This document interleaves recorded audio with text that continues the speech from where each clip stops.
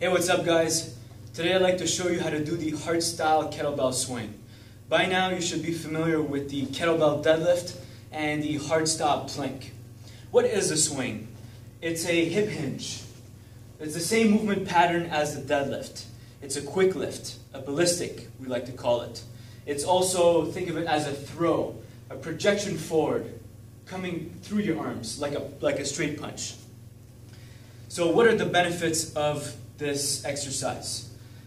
You're working your speed endurance, you're working your hip power, your explosiveness, your cardio. All the muscles in your body are working. Core, legs, back, just to name a few.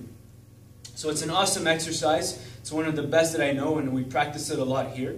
So how do we start it off? First thing you got to learn is the pendulum swing, okay?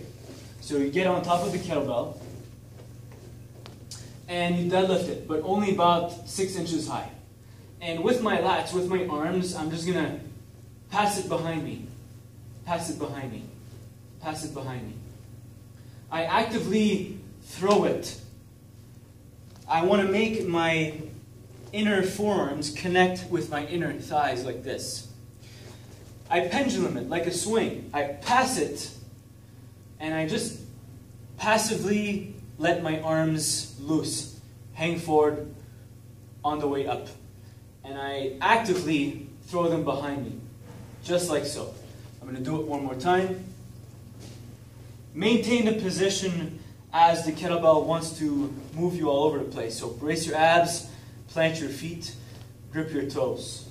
One more time.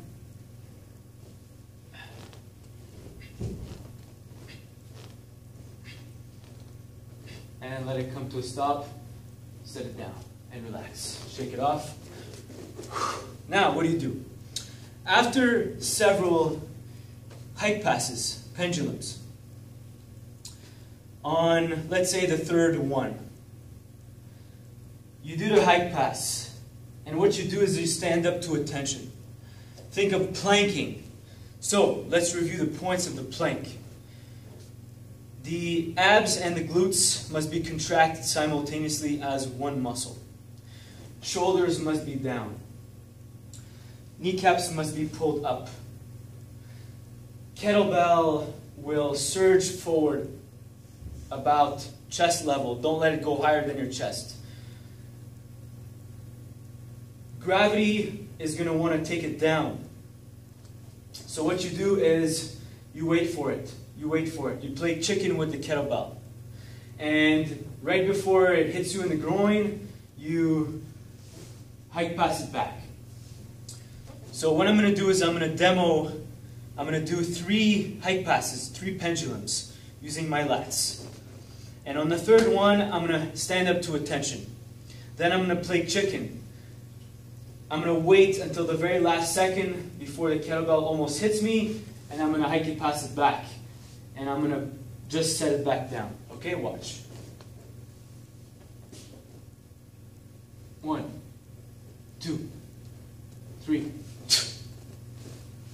Just like that. So if you noticed on the hike pass, I pushed through my legs, stood up, and basically planked. Obviously I'm used to this. I've been doing it for years. But when you first start doing it, just pay attention to the fine points, to your technique. You want to be practicing it until you get better and better. When you start to be good at it, you can chain your reps, your repetitions for many reps. I would say between 5 and 10 reps. Don't go higher than 10.